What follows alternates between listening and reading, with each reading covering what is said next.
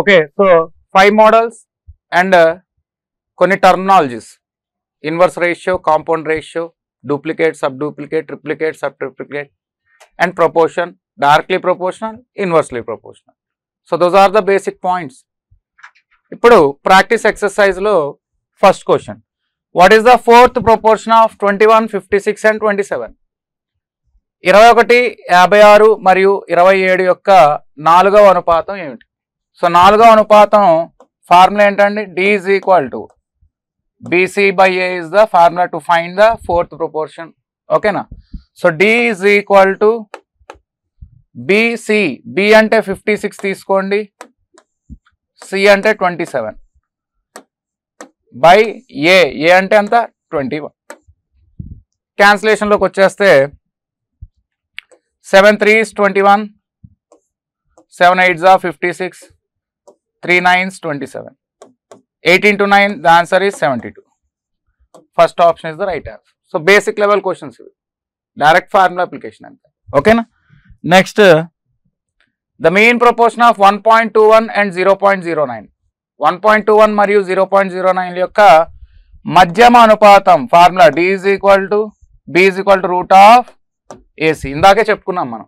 Mean proportion formula ఏంటి? B is equal to under root A 1.21 into C 0.09. ఓకేనా? So ఇక్కడ under root 121 by 100 into 9 by 100 అని రాసుకుందాం. అప్పుడు 121కి route 11 అవుద్ది, 9కి రూట్ 3 అవుతుంది. 100 into 100, 100 square. 100 squareకి రూట్ ఏమవుతుంది? 100. You will get 33 by 100. 33 by 100 is nothing but 0.33 is the right answer. So 0.33 is in the second option. Okay. So fourth proportion formula D is equal to BC by A. Mean proportion formula B is equal to root AC. Third proportion అడిగితే ఏం చేయాలి? B is equal to C is equal to B square by A. Find the third proportion of 0.9 and 1.5. 0.9 మరియు 1.5 యొక్క మూడవ అనుపాతం C is equal to B square by A. So C is equal to B square. 1.5 square అంటే 1.5 into 1.5 by A అంటే 0.9. ఓకేనా? So ఇక్కడ మీకు point ఉండడం వల్ల నాన్ మ్యాథ్స్ స్టూడెంట్ కన్ఫ్యూజన్ ఉండొచ్చు, కాబట్టి ఆ పాయింట్ని ఎలిమినేట్ చేద్దాం. ఆ పాయింట్ని ఎలా ఎలిమినేట్ చేయడం అంటే, ఒక పాయింట్ క్యాన్సిల్ అయిపోతే 15 by 9 అని రాయొచ్చు. ఓకేనా? అండ్ ఇక్కడ 15 by పాయింట్ 1 డిజిట్ ముందు ఉంది కాబట్టి 10 అని రాయొచ్చు. ఇప్పుడు నాన్ మ్యాథ్స్ విద్యార్థి కన్ఫ్యూజన్ అనేది ఉండదు. 1 డిజిట్ ముందు పాయింట్ ఉంటే బై 10 రాయాలి, 2 డిజిట్స్ ముందు పాయింట్ ఉంటే బై 100 రాయాలి. ఓకేనా? నా క్యాన్సిలేషన్ పార్ట్కి వచ్చండి.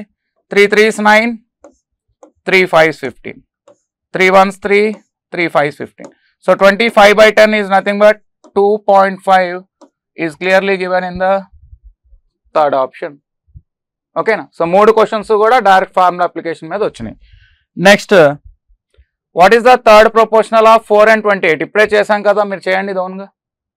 థర్డ్ ప్రపోర్షన్ ఫార్ములా ఈజ్ మూడవ అనుపాతం లేదా తృతీయ అనుపాతం సూత్రం C is equal to B square by A. So C is equal to 28 into 28 by 4. ఓకేనా? 4తో ఇది 7 times కట్ అవుతుంది. 7 8s are 56, 196. ఓకేనా? So 196 is clearly given in the second option. Next, 18x and 50 are in continued proportion, then the value of x is. 18x మరియు 50లు అనుపాతంలో ఉన్నచో x విలువ ఎంత? అనుపాతం అంటే ఏం చెప్పాను?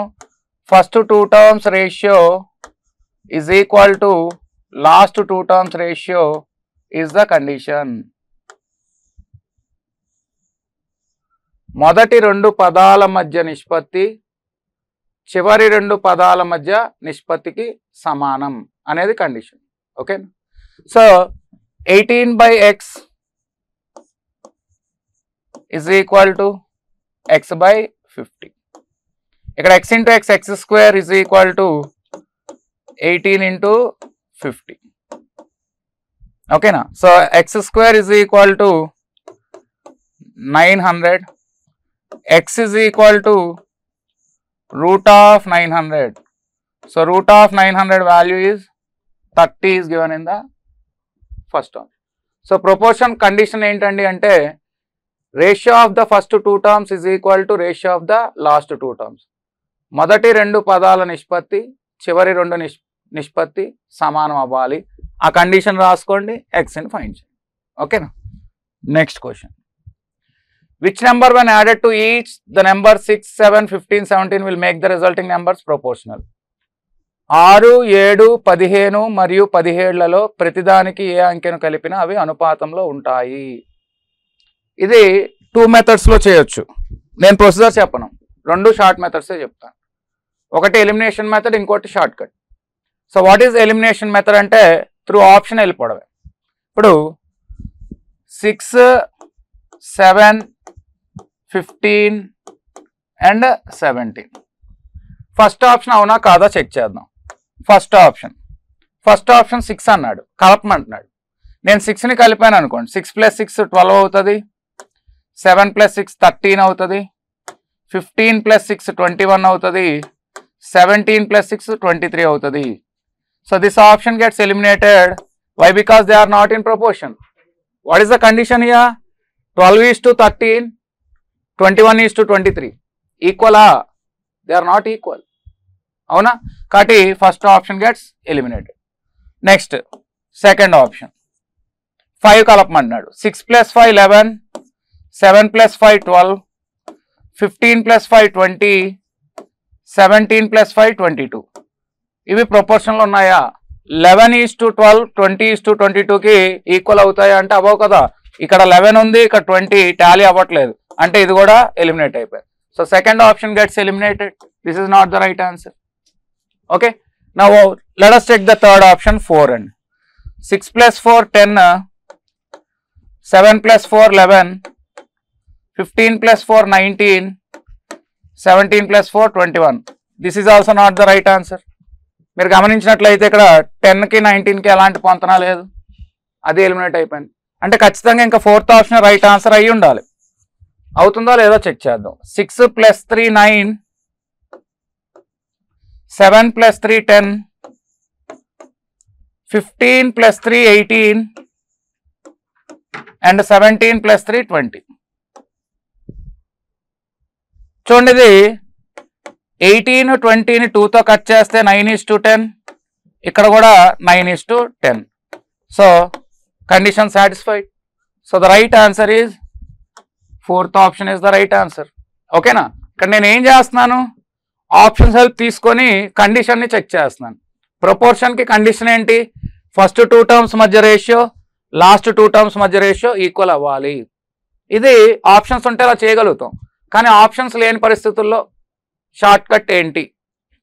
లేదా దీన్ని ఇంకా కొత్తగా అడిగాడు, ఎక్స్ని కలపడం వల్ల అనుపాతంలో వస్తే అయితే x² + 1 వాల్యూ ఎంత అలా అడుగుతాడు. అలా అడిగినప్పుడు ఈ ఎలిమినేషన్ మెథడ్ పనికిరాదు కదా. మరి దానికి ఆ మెథడ్ ఏంటి అనేది ఇంపార్టెంట్. సో ఈ మోడల్ ఇంపార్టెంట్, కొంచెం జాగ్రత్తగా వినండి. షార్ట్ కట్ ఇది. నెక్స్ట్ క్వశ్చన్కి షార్ట్ కట్లోనే చేద్దాం.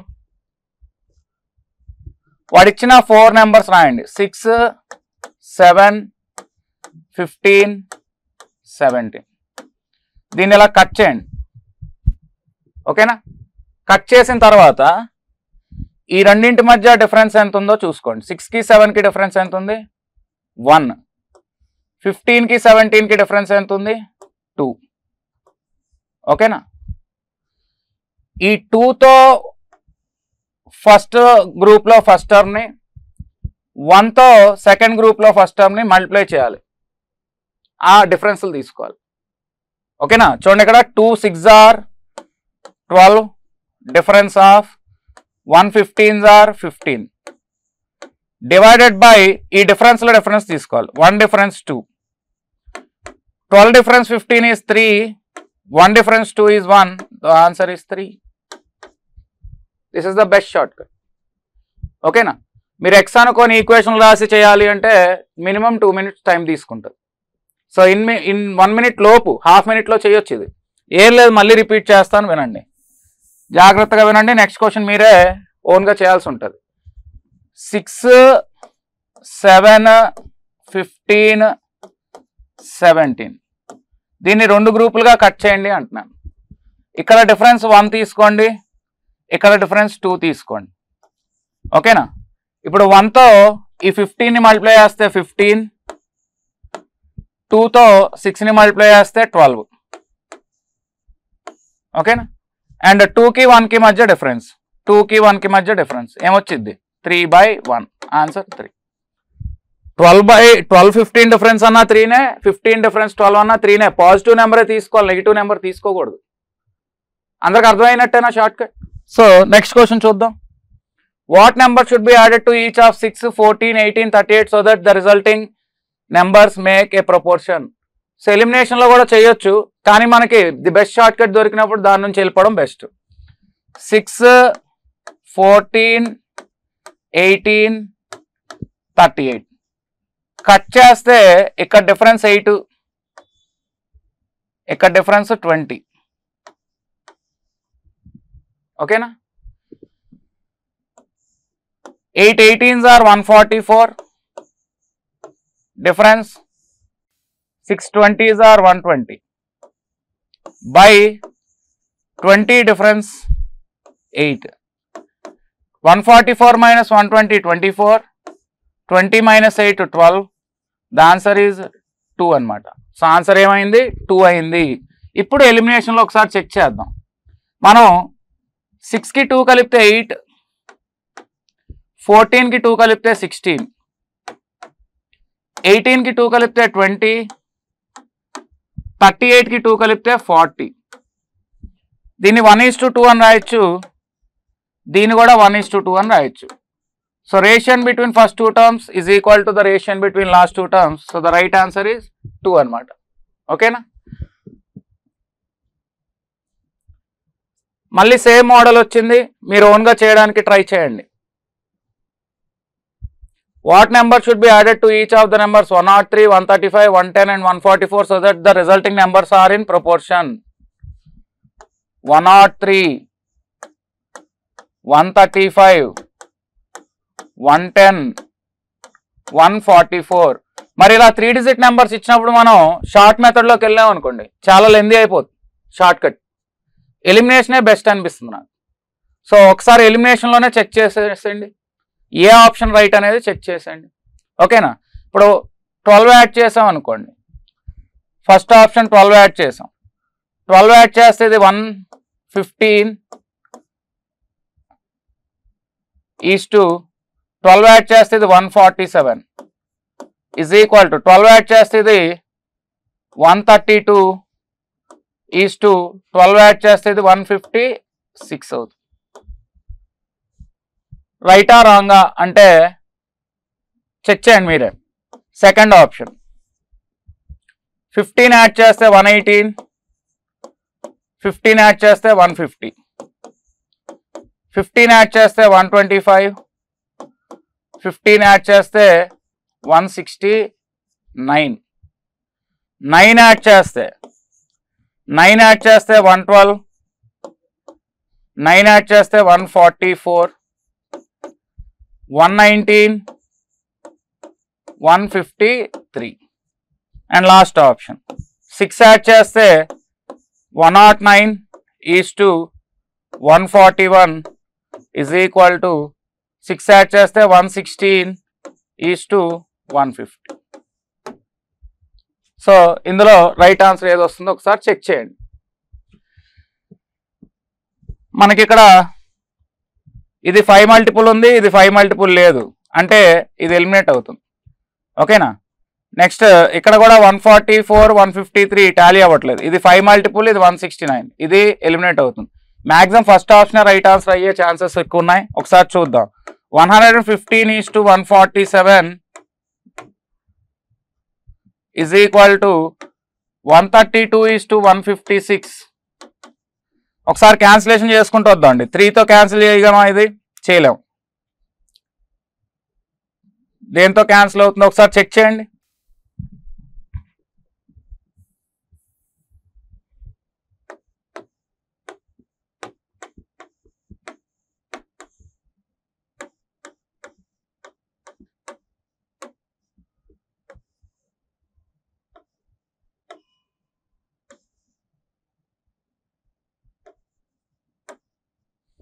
సో షార్ట్ కట్ లో చేస్తే ఇది లెందీ ప్రాసెస్ అవుతుంది మనకి. ఏంటంటే ఇక్కడ డిఫరెన్స్ 34 ఉంది, ఇక్కడ డిఫరెన్స్ 32 ఉంది. ఈ 34తో 103ని మల్టిప్లై చేయాలి. 34 ఇంటూ 103, 103 ఇంటూ 34.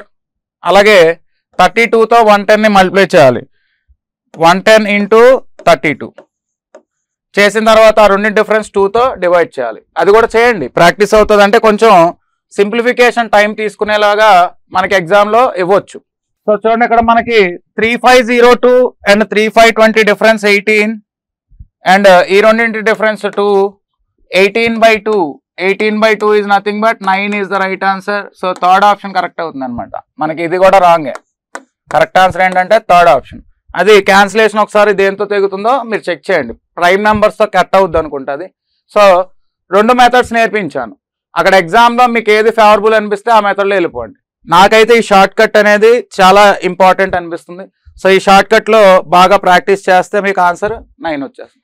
సబ్ట్రాక్టెడ్ అంటాడు, యాడెడ్ కాదు సబ్ట్రాక్టెడ్ అంటాడు, అయినా కూడా ఇదే షార్ట్ కట్. యాడెడ్ అన్నా సబ్ట్రాక్టెడ్ అన్నా షార్ట్ కట్ ఒకటే. 2 గ్రూప్స్గా కట్ చేయండి. First group డిఫరెన్స్తో second group first term, second group డిఫరెన్స్తో first group first టర్మ్ని multiply చేయండి. ఆ డిఫరెన్స్ బై డిఫరెన్స్లో డిఫరెన్స్ చేస్తారు. ఓకేనా? Next question. A:B = 2:3. మోడల్ 2లో చెప్పాను. ఇది ఈ పాటికి చేసేయాలి మీరు. A:B = 2:3 and B:C = 4:5. What is A:B:C? 8:12:15. Okay, basic model. 8:12:15 direct short కట్లు వెళ్ళిపోయాం. నెక్స్ట్ ఇది A:B ఈజ్ ఈక్వల్ అండి అది 2:3. B:C is equal to 4:1. మీకు 4 డాట్స్ పెట్టాడంటే ప్రపోర్షన్ ఆర్ ఈక్వల్ అని అర్థం, ఈక్వల్ అనే అర్థం వస్తుంది అనమాట. C:D is equal to 2:5. అయితే A:B:C:Dని ఫైండ్ చేయమంటున్నాడు. మరి దీనికి యారోస్ పెట్టడం నేర్పించాను కదా. సో అదే యారోస్ పెట్టండి. First arrow mark 2, 4, 8 to 16. ఓకేనా? 16. Third option is the right answer. అక్కడితో ఆపేయచ్చు మీరు. ఎక్కడ 16తో టాలీ అయ్యే ఫస్ట్ టర్మ్ ఎక్కడా లేదు. సో అక్కడితో ఆపేయచ్చు. లేదు కంప్లీట్గా చేస్తానంటే చేయొచ్చు. ఎగ్జామ్ పాయింట్ ఆఫ్ వ్యూలో అయితే అక్కడ ఆపేయండి, కొద్దిగా టైం సేవ్ అవుద్ది. సెకండ్ స్టెప్ ఏంటంటే 1 స్టెప్ డౌన్, ఒక మెట్టు దిగండి. 3, 4, 12 to 24. నెక్స్ట్ 2 మెట్లు దిగండి. 3 1s 3 2 6. నెక్స్ట్ 3 మెట్లు దిగండి. 3 × 1 3, 3 5s 15. So the right answer is 16:24:6:15. Third option is the right answer. ఓకేనా? నెక్స్ట్ ఇది కొంచెం ఫ్రాక్షన్స్లో ఇచ్చాడు, మీరు దాన్ని కన్వర్ట్ చేయాలండి. A:B is equal to 1/2:3/8. B:C is equal to 1/3:5/9. C:D is equal to 5/6:3/4. Then what is the ratio in between A:B:C:D అడుగుతున్నాడు. అంటే నేను చెప్పిన దానికి వీడు నెక్స్ట్ లెవెల్లో ఫ్రాక్షన్స్ అడుగుతున్నాడు అంతే. ఫ్రాక్షన్స్ ఇచ్చినప్పుడు నేను ఏం చెప్పాను, convert it into integer form. ఇప్పుడు మీరు ఇది 2తో 4 టైమ్స్ కట్ చేసేవచ్చు. అప్పుడు క్రాస్ మల్టిప్లై అయితే ఇది 4:3గా మారుతుంది. 3తో ఇది 9 అంటే 3 టైమ్స్ కట్ చేసేవచ్చు. క్రాస్ మల్టిప్లై అయితే ఇది 3:5గా మారుతుంది. నెక్స్ట్ ఇది 2 2s 4, 2 3s 6 cut చేసేవచ్చు. Cross multiply అయితే ఇది 5 2s 10, 3 3s 9గా మారుతుంది. ఇప్పుడు మళ్ళీ మోడల్ 2లో చెప్పిన షార్ట్ కట్ యారో మార్క్స్. ఆ యారో మార్క్స్ షార్ట్ కట్ని యూజ్ చేసి మీరు ఆన్సర్ని ఈజీగా ఫైండ్ అవుట్ చేయొచ్చు. So first arrow mark 4 3 12 10s are 120 120 3 3s 9 10s are 90 15 10s are 150 next 15 9s are 135 ఇవన్నీ కూడా మనకి 15 మల్టిపుల్స్ అని అర్థం అవుతున్నాయి 15 8s are 15 6s are 15 10s are and 15 9s are so answer ఏంటండి అంటే 8:6:10:9 is in the third option ఫాస్ట్గా note చేసి నెక్స్ట్ క్వశ్చన్ మీరు ట్రై చేద్దరు కానీ